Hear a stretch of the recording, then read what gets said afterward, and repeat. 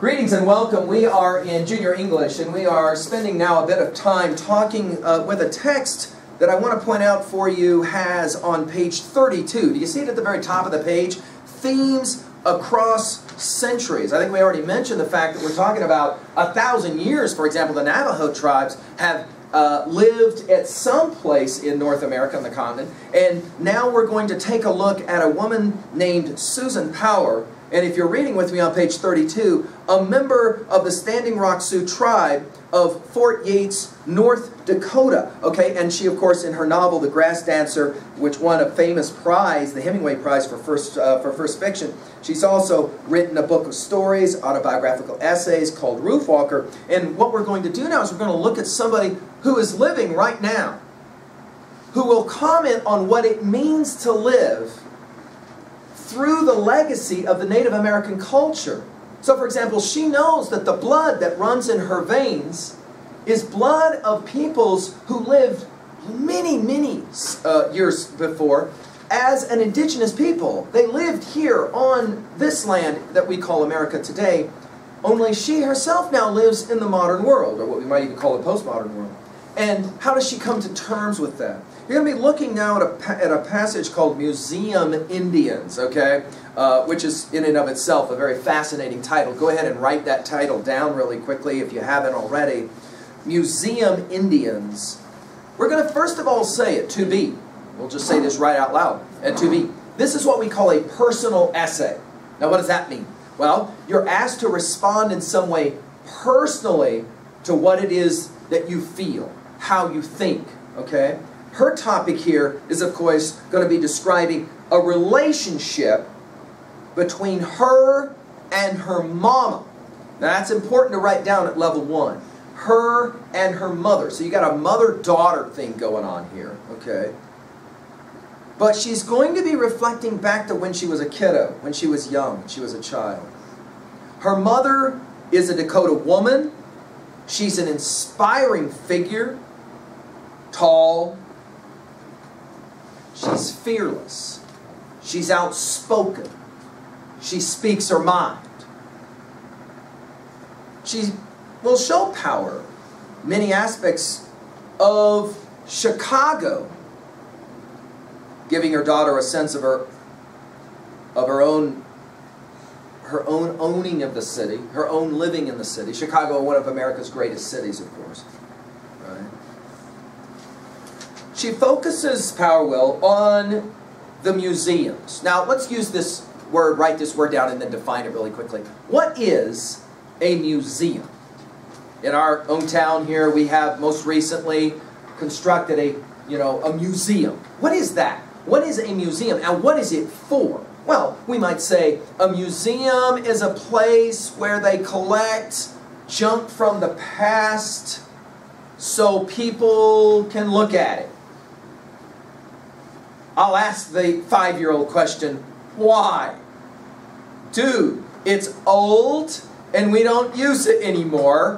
What is the bloody point? That's a very interesting question. Why would a culture take a bunch of crap from the past and put it in a building? Second question, why would anybody go and look at it? Now some of you will say, yeah dude, they tried to get me to go to a museum once and I kind of walked around and went, yeah, so what? What's the big deal? Which begs a really interesting question. When a culture becomes extinct, what is the value of celebrating it in a museum? What is the point of doing that kind of thing? Okay? Reading a passage like this will make us think a little bit maybe differently about the experience of going to a museum. Of course, the word museum is an interesting word, and you can write this down and then look at the line as you have written it down. Somebody has said, schools are museums of lost dreams. Now that's an interesting comment.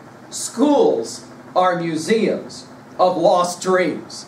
Think about what you do in math class. You study a cat named Pythagoras, who invented a theorem called the Pythagorean theorem. Where is Pythagoras? Yeah. You take a history class where all you do is study about dead people. Lincoln is gone. Oh, yeah. Wait a minute. Pretty much everything you study in school is stuff from the past. Oh, yeah. What is the point of studying all this garbage from the past? What is the point of school? Well, now that's interesting. See, all of a sudden we're thinking about this discussion of museums maybe in a whole different way. Okay? They will visit several of the exhibits, right? And through bits of her stories, we learn that Power's mother is so connected to her Native American culture that she can never be as home, never be able to think about Chicago as home, as she will her daughter. Now, one of the things you want to write down about this text before we read it is this text resurrects the question about how children can learn to appreciate an older culture, a culture of a different kind. Is it inevitable? And see, and some of us have watched this, some of us have been a part of this, where we've grown up in a family where the mother or the father or the grandparents have said, I want you to know about your past. I want you to know about, and then start talking, and the child has a tendency to do what? Seriously, I don't want to hear this. Or, I don't want them at school to think I'm different. I realize you got to speak a different language, but I don't want to speak it. See how that works? And then all of a sudden, what's it like to be an older person? And to say, but no, I want you to know the language of our ancestors. And the kid goes, yeah, I'm not interested. Oh, that's kind of code language for, I'm not interested in your culture. I am a different person. What kind of feelings must the adult have when he realizes or she realizes they're less like we used to be and they're more like the other culture? Is that kind of freaky? See how that works? Let's turn now to the text itself. We'll follow along. We'll take a few notes. Most importantly, we're going to ask this question at level 1. How, you might write this question down so you can answer it. How is Susan Power and her mother different? Can you come up with 3 ways they are different kinds of people? Which at 3B will then ask a really interesting question that you may want to write down. How are you and your parents fundamentally different? How are you different? And of course, for those of us who had a birth parent who is not the person who raised us, that's an even more intriguing question, isn't it? That's like 2 mixed up questions at times, can make it very challenging, right? How are you and your parents different? How will you grow up to be different from them? How much of the past of your family culture will you take with you? How much of it will you walk away from and not be a part of? This text will ask us to kind of think about this. Okay, let's go ahead and take a look at it now. Here we go. Just again, follow along, making notes as you go. Museum Indians by Susan Power. A snake coils in my mother's dresser drawer. It is thick and black, glossy as sequins. My mother cut her hair several years ago, before I was born, but she kept one heavy braid. It is the 3-foot snake I lift from its nest and handle as if it were alive. Mom, why did you cut your hair? I ask. I am a little girl lifting a sleek black river into the light that streams through the kitchen window. Mom turns to me. It gave me headaches. Now put that away and wash your hands for lunch. You won't cut my hair, will you? I'm sure this is a whine. No, just a little trim now and then to even the ends.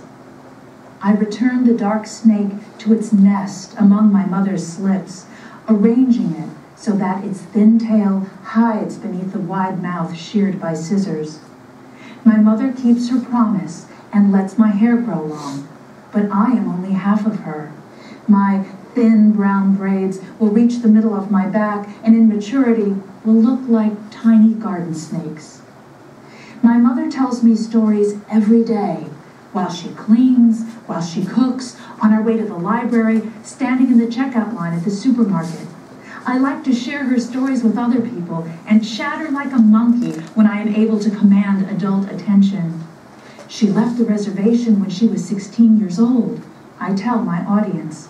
16 sounds very old to me, but I always state the number because it seems integral to my recitation.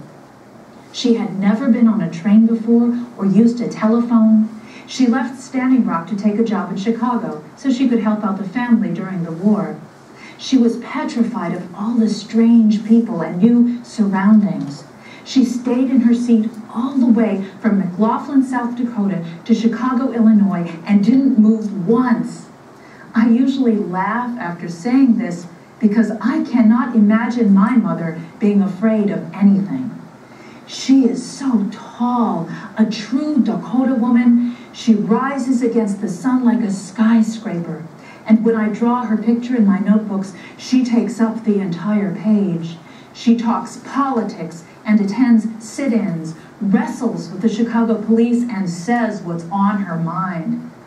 I am her small shadow and witness. I am the timid daughter who can rage only on paper. We don't have much money, but Mom takes me from one end of the city to the other on foot, on buses. I will grow up believing that Chicago belongs to me because it was given to me by my mother. Nearly every week we tour the Historical Society, and Mom makes a point of complaining about the statue that depicts an Indian man about to kill a white woman and her children. This is the only monument to the history of Indians in this area that you have on exhibit. It's a shame because it is completely one-sided. Children who see this will think this is what Indians are all about. My mother lectures the guides and their bosses until eventually that statue disappears. Some days we haunt the Art Institute, and my mother pauses before a Picasso. He did this during his blue period, she tells me. I squint at the blue man holding a blue guitar.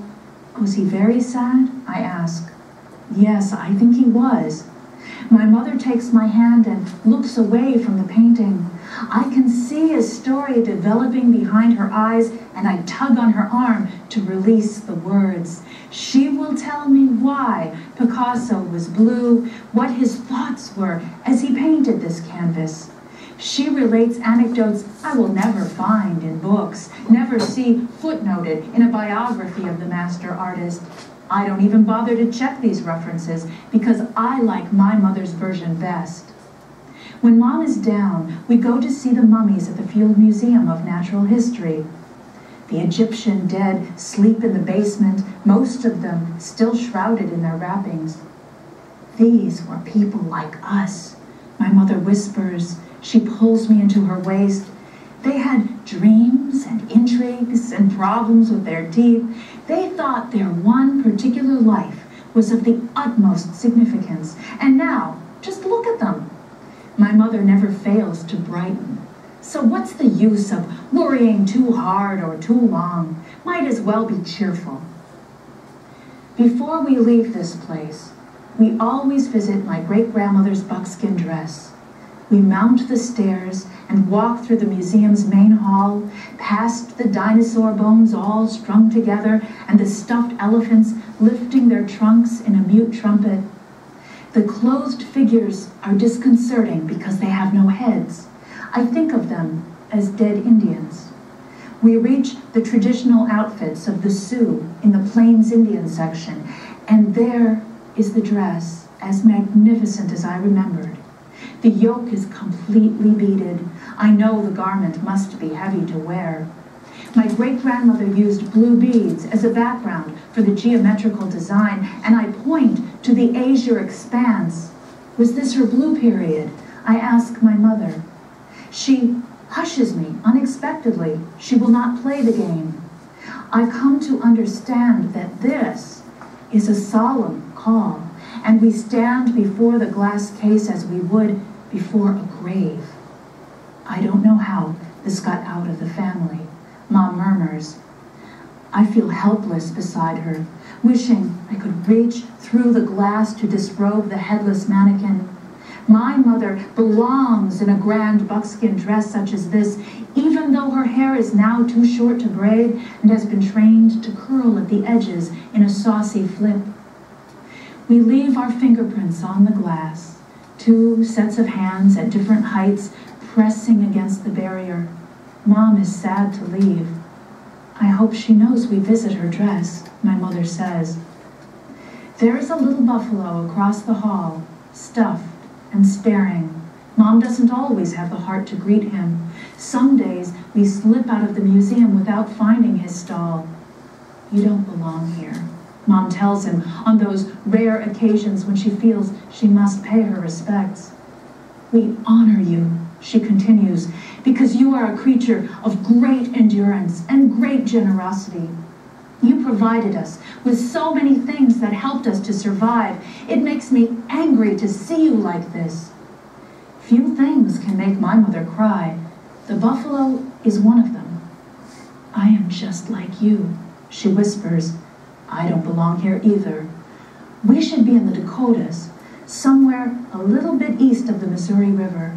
This crazy city is not a fit home for buffalo or Dakotas.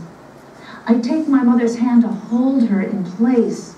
I am a city child, nervous around livestock and lonely on the plains. I am afraid of a sky without light pollution. I never knew there could be so many stars. I lead my mother from the museum so she will forget that sense of loss. From the marble steps, we can see Lakeshore Drive spill ahead of us, and I sweep my arm to the side as if I were responsible for this view. I introduce my mother to the city she gave me. I call her home.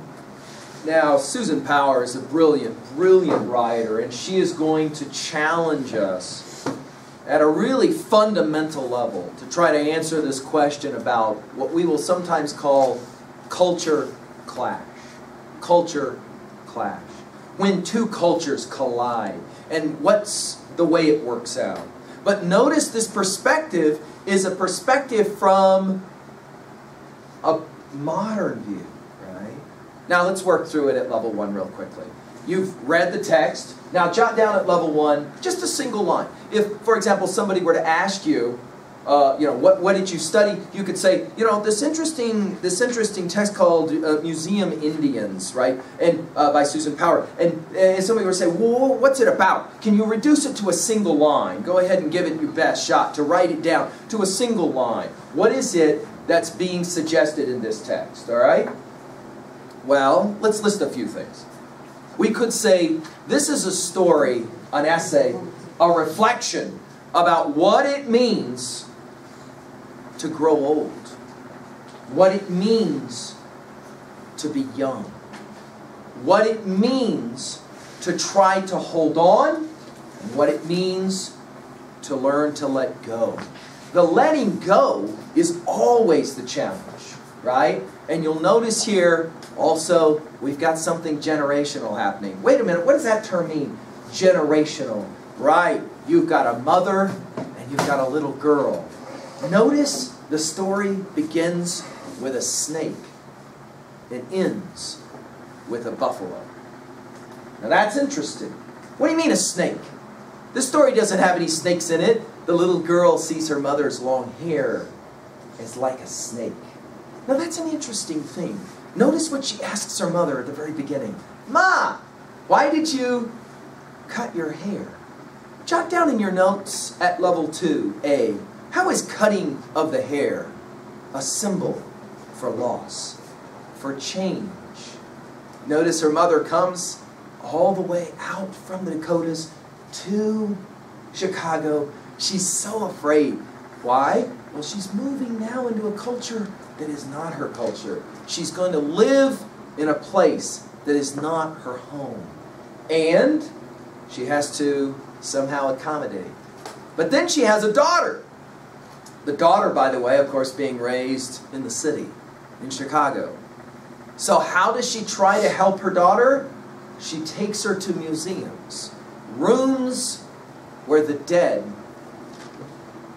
are going to be shown, where the old is going to be shown. The little girl, of course, is being educated by her mother. Notice her mother is a great storyteller, yes? Her mother tells her stories. She says, I like those stories better than anything else because the stories can connect her with her mother and her mother's legacy, her mother's heritage, her mother's past. Of course, there is this meeting of images. You've got two of them that are quite brilliant, and your textbook has done a nice job of positioning them for you right there on two separate pages. On 37, you have one of Picasso's classic paintings, right, of the old man, right? The blue period it's referred to for Picasso. And then to another museum where you're going to see this garment. Of course, her mother will begin to express some of her anger.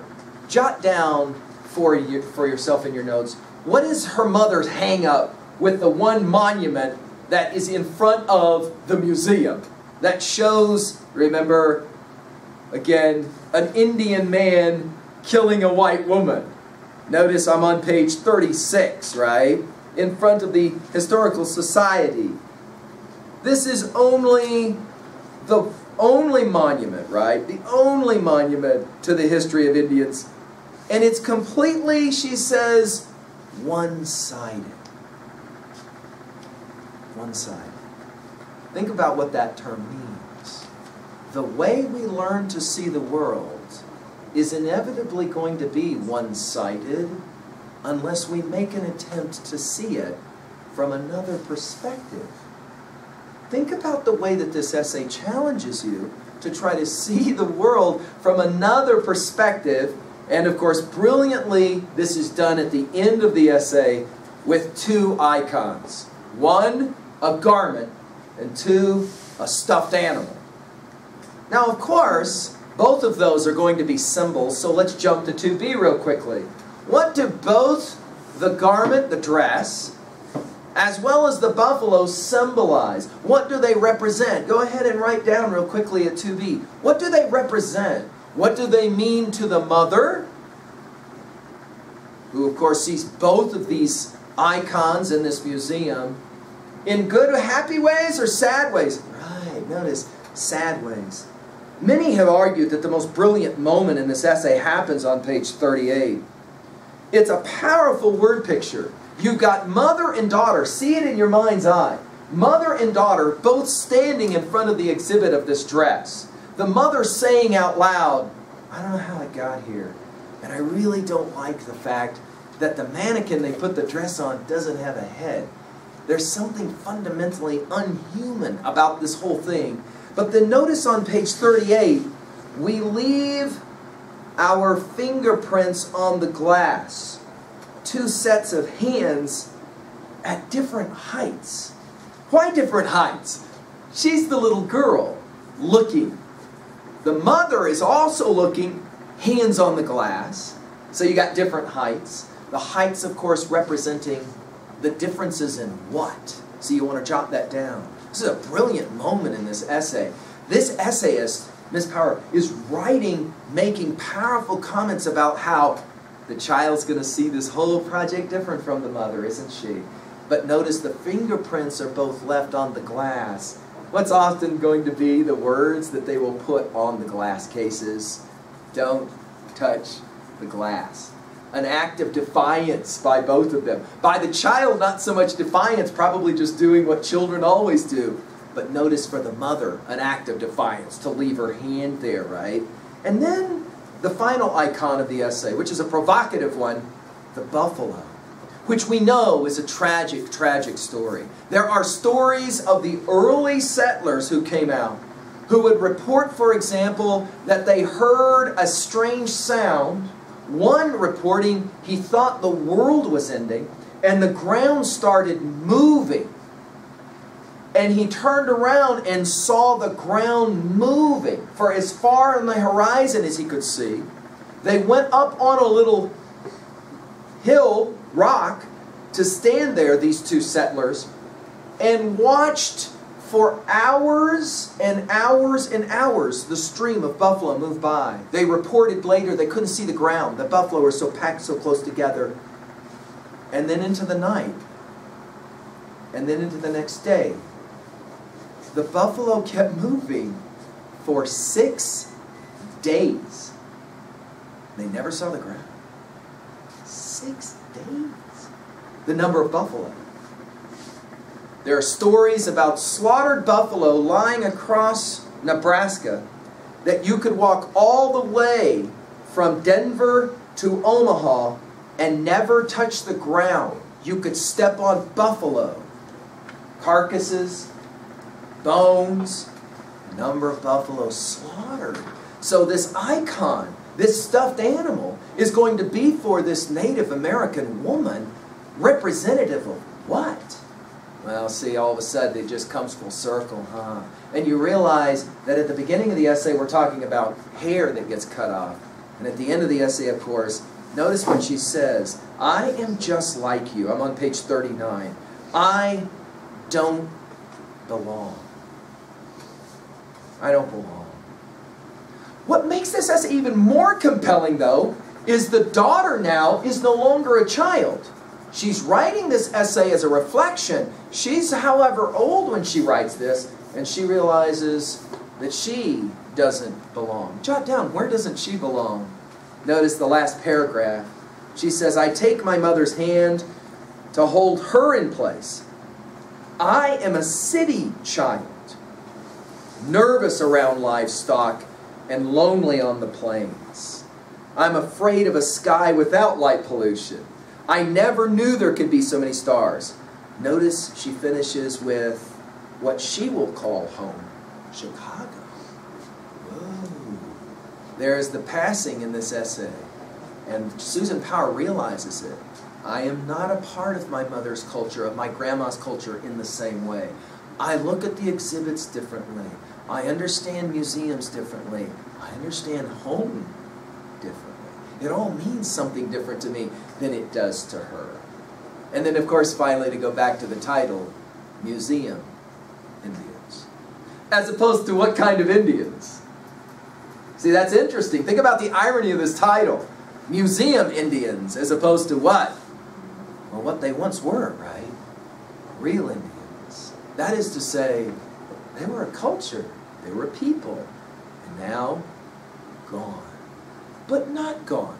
Why can we say that? Because we're reading this essay. Which is to say, there's this amazing kind of connection, right? So we read a text like this to be somehow connected in a different way.